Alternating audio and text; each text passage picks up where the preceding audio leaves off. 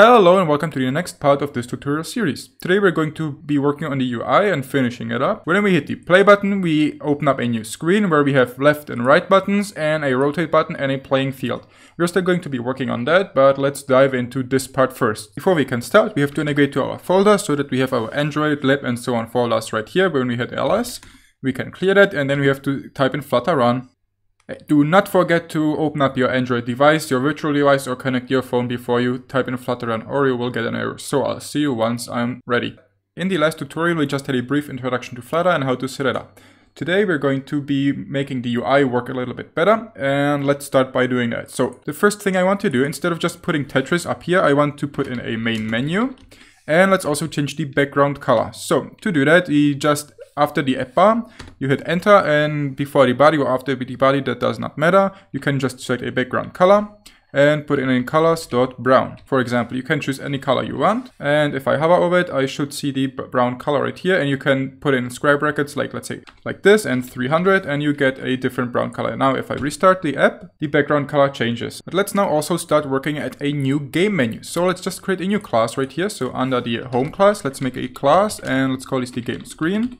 This is also going to extend or inherit from the stateless widget. And as always, you have to override the build function. So widget, build context is going to be the context. And if you override a function, you should just add a add override like this. So everyone knows that we're overriding a function. You don't really need to do that for the build function because everyone using Flutter should know that we have to override the build function for a stateless widget.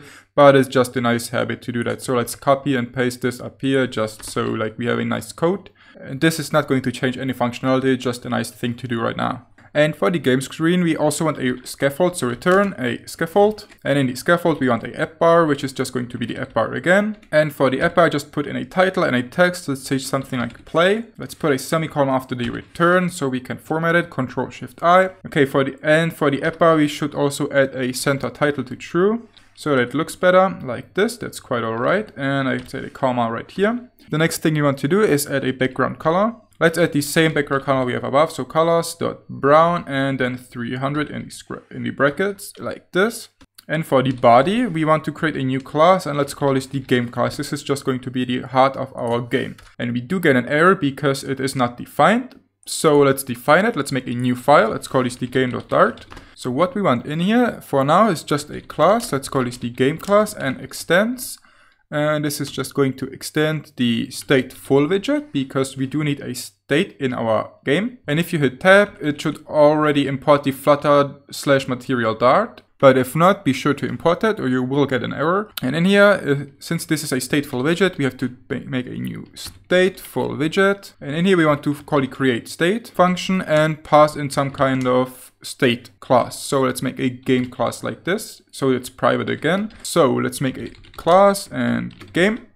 And this is going to extend from the state of the game class at the top and in here. To be able to implement this, we again have to implement the build function. So let's do that, widget and build context is just going to be the context like this. And in here, we also have to return something. So for now, let's just return a playing field. So this is going to be a container with some kind of width and height. So let's make a width of, let's say 200 for now and a height of, let's say 300 and also some kind of decoration. And this is just going to be a box, so box decoration. We just want to add a border, that's all, so we can actually see the container that we added. So let's make a border. In here we want to decorate all borders, so border.all. And what do we want? Some kind of color. And let's just make a colors.black. So it's going to have a black border. And in here a semicolon. And after hitting Ctrl-Shift-I, you should be all good to go with the formatting. What we did is we just added a container, which is basically some kind of rectangle. We set up a width and height for the container, and then we decorated it so that we made the borders of the container visible with a black outline. Okay, that's all right with the game class, but in the main.dart we still have an error, and the error will be solved once we import the game.dart. And if I reload it right now, we cannot really access the game screen right here, this class. It's not going to load anytime soon because we don't have any way to do that. So let's change the menu up a little bit. So double click on the menu, hit F12, so we open up our menu class. And in the menu class, we have two raised buttons. So let's first off delete one of them like that. we don't really want the raised button in here like this. We want to create a new file, and let's call this the menu button.dart, and let's put the menu button in here. So let's again make a class menu button, and this is going to extend from the stateless widget. And if I hit tab, it's going to automatically import the material.dart. Like that, awesome. And we have to override the build function. And what do we want in here? So the menu button is going to call a function. And we actually can pass in here a function. So let's just put in a function as a property of a class. And let's call this the onClicked function. And let's also make a constructor so that we assign the onClicked function. So for the menu button, just call it a menu button like this, the same name as the classes for the constructor. And you can make a shortened version in Dart for the constructor. So just this.onClicked function. So basically, once we call the menu button and pass in one parameter, it's going to automatically assign it to the onClicked function so that we can use it once we instantiate a new instance of this class. And as always, in the build function, we want to return something. And what do we want to return? So go to the menu.dart and let's cut out the raised button right here, just Ctrl X and paste it in the menu button after the return right here. And instead of a comma, let's put a semicolon at the end, Ctrl Shift I. And now if I save this, and in the menu.dart, I have to again import the menu button. Once you import the menu button.dart, in here you can actually just call the menu button. If we try to call it, we get an error. And this is because we have to pass in some kind of function by reference. So in the class, in the menu state right here, we have to make a new function. And let's make just a void on play clicked. This does not take in any parameters like this. And in here we can just print and clicked play. Copy this function, just paste it in here by reference. So that means no parentheses, nothing at all, okay? Right now we are passing in the function by reference, because if I add the parentheses, we would pass in the return value of this function, which is a void, which is nothing. So by doing this, it's just passing it by reference. And now let's go back to the menu button and try to call this function once we click on it. So in here, where we print pressed play, we want on the onPress event, we want to call the onClicked function that we passed in. So just like this, and here we have to add parentheses. So it's a function call, another a function pass in by reference. Once I restart the game, I have one button right here. And if I click it, I get a clicked play print out, which is just the clicked play of this function in the menu.dart, even though we press the menu button right here, which is quite awesome. And let's try to work with it. First off, I would probably resize the button a little bit. So instead of returning a raised button, let's return some kind of button theme. Let's set some kind of height at 60 and also a minimum width at something like 200, and add a semicolon at the end, format it, and let's now cut out the raised button without the semicolon and put in a child parameter, child, and paste in the raised button and add a comma after it and delete the semicolon. You should have something like this. And if you hit Ctrl Shift I, you should be able to format it. And now if I restart it, the button should look a little bit bigger. That's quite all right. That looks quite good. Okay, that's going to be it for the button. So we can close the menu button.dart. We are not going to need this anymore. And now let's work with the onPlayClicked function. And let's now figure out how to load a completely new screen once we press the play button. So we want to call the Navigator, which is something like in Unity when you load a new scene. So Navigator.push. And we want to push the context, just a parameter that we have to put in. And then a material page root, like this. And in here it wants a builder, which is just going to be an anonymous function, which takes in a context and returns us the game screen like this. And we want to call it. Let's put a comma right here and a semicolon at the end. So if I hit Ctrl Shift I, it should format like this. Now if I reload it and hit the play button, I should get a new scene with the play menu and then our container right here. This does not look good right now, but it's going to look better in a while. And if I hit the back button right here on the top left, which is an automatic thing from Dart,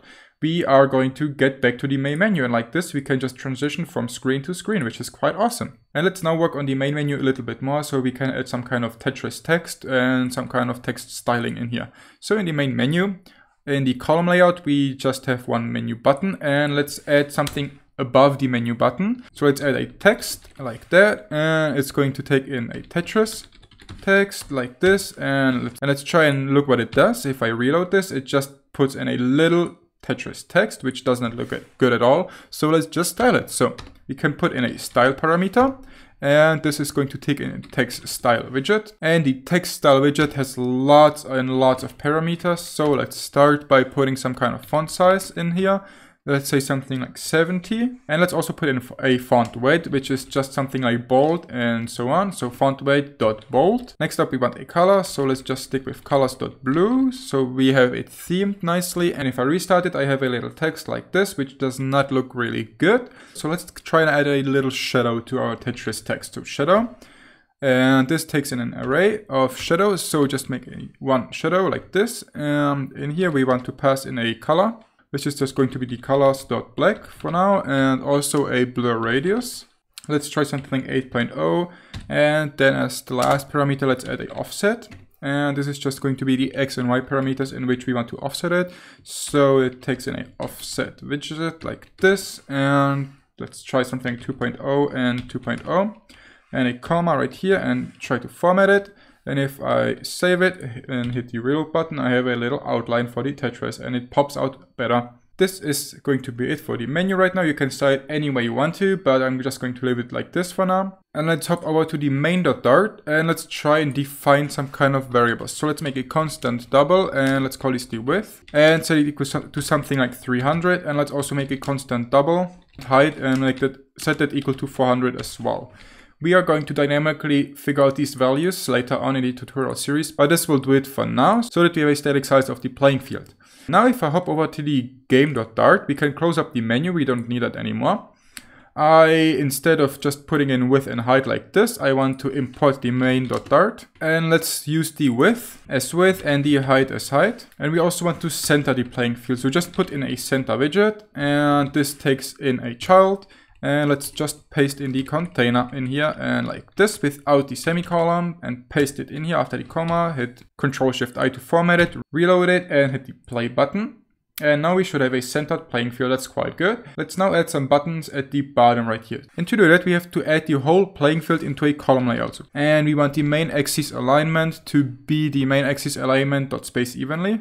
And the children are just going to be an array of widgets. And let's cut the center out without the semicolon and paste it in the children, and then put a comma at the end like that, and then you can format it nicely. And this is just going to be the first widget. It should not have changed anything right now. And the buttons are going to be in a row. So in the column layout, let's split it into two columns. So the center right here, the playing screen, is going to be the top widget of the column, and then the bottom widget are going to be the buttons. So just add a row so we can have buttons next to each other. And we want a main axis alignment of the main axis alignment space evenly again. And for the children, it's just going to be an array of widgets, just like we had with the column layout. And in here, we want to create some kind of action button. So let's make a new file and call this the action button.dart and open it up. And let's create a class, a action button, which extends from the stateless widget. This is going to have a onClick event, so a function. And this is just going to be the onClicked function. And let's also pass in a bike icon, so button icon.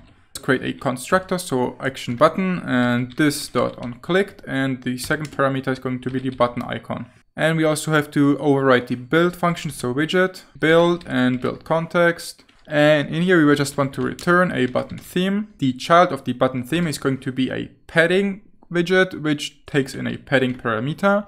And let's make a edge insert, and let's select all, and let's put in something like 20 for now. It's going to be quite alright, so that the buttons are not next to each other. And let's now actually create the buttons. So a child is going to be the raised button. In the raised button, we want a onPressed event. And let's add an anonymous function like this and just call the onClicked function. And we also want a color. Let's select something like colors.blue. So we stick with the blue theme of Tetris. And then the child is going to be the button icon. Do not forget the semicolon at the end of the button theme right here, and a couple of commas right there, so it formats nicely. Let's go back to the game.dart and import the action button so that we can use it in action button.dart. Let's go down back to the row that we created earlier, and let's create an action button. And we need a function to pass in. So under the underscore game class right here, let's create a new function. Let's call this the onActionButtonPressed. This is going to be a void function, and let's not do anything for now and just pass in this function by reference. And we also have to pass in an icon, and we are going to have exactly 3 buttons, and the row is going to start from the left to the right. So let's put a move left button on the left and a move right button in the middle, and the rotate button to the far right. Let's make a new icon widget and pass in icons dot And this is just going to be the left arrow, so left arrow left, like this. Copy the action button, add a comma right here, and paste it in 2 more times. And add commas right here too, so we can format it nicely. And so the first button is the arrow left, the next button is going to be the arrow right, and the last button is going to be some kind of rotate. So you can select the rotate left, right, doesn't really matter. I'm going to select the rotate 90 degrees. And if I reload it, I have 3 buttons at the bottom right here next to each other, right, pop up. They will not do anything right now, so let's try and put some functionality into it. In every single frame that we are going to have, we have to keep track if the user pressed any kind of button. So to do that, let's make some kind of enum and last button pressed. And this is just going to be an enum which tells us which button the user has pressed. So let's make something like left, right, rotate, and none. Now we are going to take advantage of the stateful widget class right here in the game. So down here in the underscore game class, we want a new property. You can use either var or you can use the last button pressed. I'm going to use the last button pressed as the identifier of the type. And let's call this the perform action. And let's set this to last button pressed and none. And this variable is going to change its state. So in the on action button pressed, we want to pass in some kind of last button pressed. Let's call this the new action. And in this function, we have to call the set state function, which is a Dart function, which will change the state of the stateful widget right here. So to change this property and save it, we have to change it in this set state function. So the perform action is going to be equal to the new action that we passed in. But now we would get an error because we're trying to call this function without any parameter in the action button. So let's go back to the action button and add a parameter in here. But to do that, we have to be importing the game.dart so that we can use the enum. So let's make a variable that's called last button pressed and call this the next action, like that. And this is just going to save if this is a left, a right, or a rotate button. So in here, just add a parameter to the constructor, this.nextAction. And when we call the onClicked function, which is this function right here, the on action button pressed, we want to pass in the action of this button, which is going to be left, right, or rotate, depending on the button. And now let's go back to the game.dart, and now we have to actually pass another parameter in here. So after the comma, for the first button, we want the last button pressed dot left to be called. For the right button, we want the last button pressed dot right to be called, and comma. And for the last button, we want the last button pressed dot rotate to be called, like this. And let's also make some kind of debug print. So let's add a debug print. So if we change the perform action variable right here in the on action button pressed and in the set state function call, we just want to print out changing state. Let's add the new state, so perform action dot to string, so that we can print it out. And now if I restart the app, I have the buttons, and if I hit the left button, changing state to left button pressed, and here the right button pressed, and the rotate button. Awesome, now we have a working UI that actually does something and keeps track of the player state, so left, right, and rotate. This is it for this part. I hope you enjoyed it, and in the next tutorial we are going to start creating our back end of the game. So stay tuned for that, and I'll see you in the next one. Bye!